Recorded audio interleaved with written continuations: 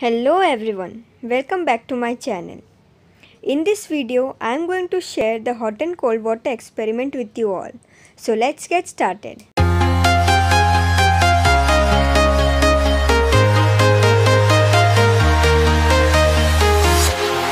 walking alone, the streets are empty.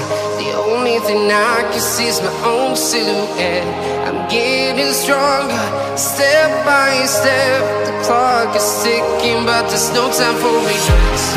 I've been flying from town to town, from London to Taiwan. I've been all around the globe, trying to protect your soul.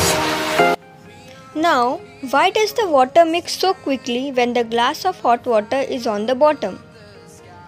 When you heat up water, the water molecules start moving around faster and faster.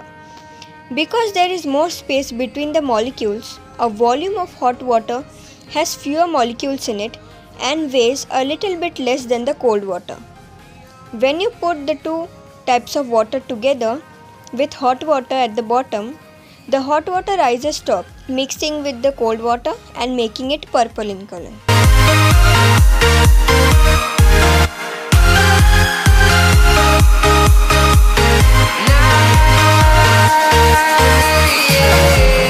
Feel like a dynamite, ready to explode right up in the sky.